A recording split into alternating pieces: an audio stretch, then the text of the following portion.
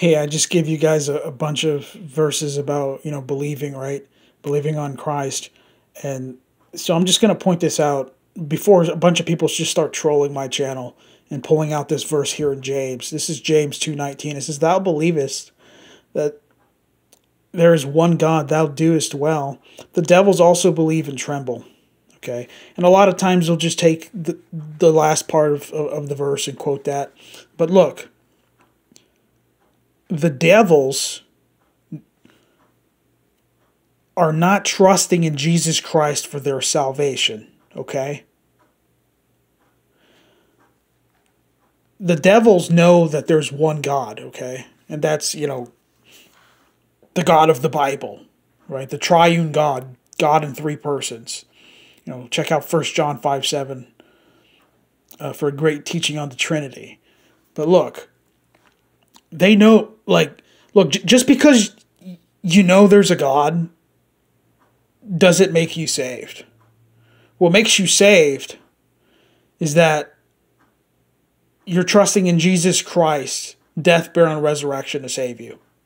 Okay? What makes you saved is you believing the gospel. And nowhere does the Bible teach that Jesus Christ died for devils, okay? He tasted death for every man. He died for human beings.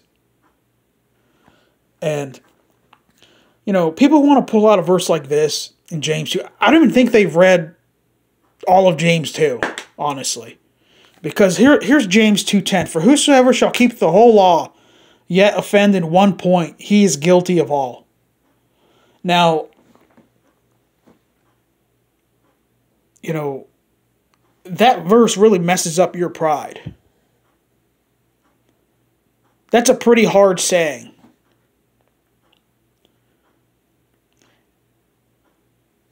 And if we keep reading, it says, "For he that said, do not commit adultery, also said, do not kill. Now if thou commit no adultery, yet if thou kill, thou art become a transgressor of the law." And of course, there were other laws besides not committing adultery and not murdering. It's making a point here that just because you don't do one thing, yet you do another thing that's sinful, that doesn't make you innocent. It actually makes you guilty, okay? "For the wages of sin is death." Okay, you cannot pay off that wage. I mean, you cannot pay off that bill. You cannot pay off your sin debt. That's why Jesus Christ had to come and pay off your debt.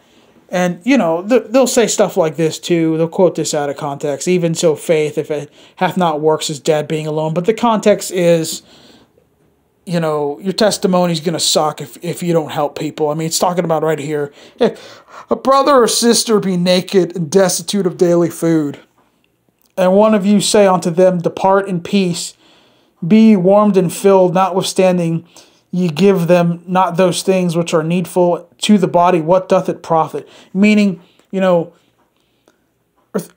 if somebody's starving, okay, you don't give them food, but you just say, "Hey, God bless you, brother." What good does that do for that person? Okay. It's the same thing if, you're driving down the road and you see like a brother with a flat tire and you just like roll down your window and, you're like, "Well, God bless you, brother." And then you just drive off and like, you know that you could help him out. You have like a 3A's card or something, or you have like a, way to fix it, or, or you have like an extra tire or whatever. But you don't have, you telling him, "God bless you," and you acting like that doesn't profit the person. It doesn't mean you're not saved, okay? Jesus Christ paid for all your sins on the cross, was buried and rose again on the third day. If you believe that, you're saved, okay? James chapter 2, the part that they quote out of context and stuff, it has to do with being justified in the eyes of men, okay? But God sees our heart. He sees the invisible. To be justified in the eyes of God, we have to believe on the Lord Jesus Christ for our salvation. And look, men think that Abraham was super godly because he offered Isaac up on the altar, okay? But Abraham was long saved before that. Abraham believed God and it was counted unto him for righteousness, okay? But if you're dumb enough to think that Abraham got saved by offering up his son on the altar, then I guess you'd have to offer up your son on the altar too. But, you know, they haven't thought that through, have they?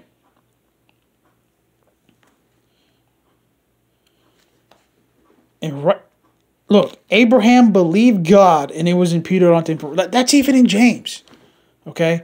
And look, please read your Bibles, okay? James 2 is obviously talking about how you treat other people. And, you know, how they see how you treat, how other people see how you treat other people. And how you're justified in the eyes of men.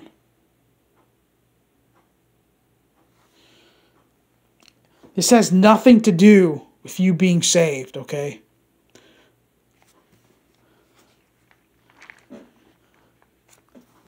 Compare James 2 to Romans chapter 4. Maybe just memorize James 2:10 as well. But compare James 2 to Romans chapter 4. Here's Romans 4:3. For what saith the scripture? Abraham believed God, and it was counted unto him for righteousness. That's quoting Genesis 15:6.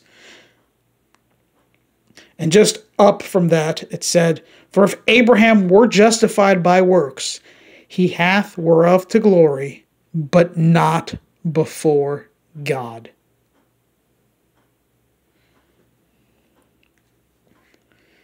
For what saith the scripture? Abraham believed God, and it was counted unto him for righteousness. What was counted unto him for his faith in God, okay? Not his works. Now to him that worketh is the reward reckoned of, is the reward not reckoned of grace, but of debt. If you're trying to work your way to heaven, you have a debt, okay? You have a sin debt. But to him that worketh not, but believeth on him that justifieth the ungodly, his faith is counted for righteousness. And it's Jesus Christ that justifies the ungodly. And look, if you can look at Romans chapter 4 and just deny plainly what it says, you don't believe the Bible.